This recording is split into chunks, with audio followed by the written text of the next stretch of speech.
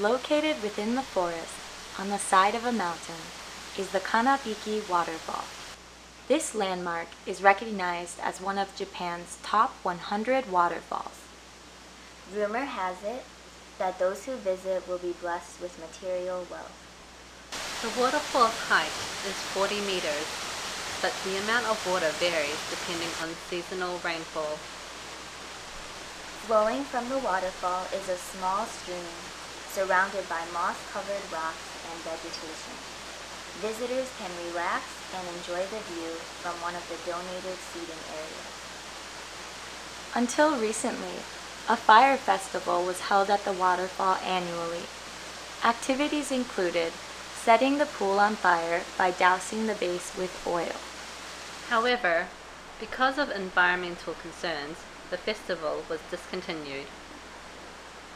In addition to the belief that the waterfall brings wealth, many locals also fear it may be haunted. Thus, most people refrain from visiting alone or after dark. Recently, the Kanabiki Waterfall has appeared in the NHK drama series Taro Monogatari. Thus, many visitors have sought out this landmark after seeing it on TV. Although it may be one of the lesser-known attractions when compared to Amanohashidate, this simple waterfall is worth a visit, as you may grow rich merely from one excursion.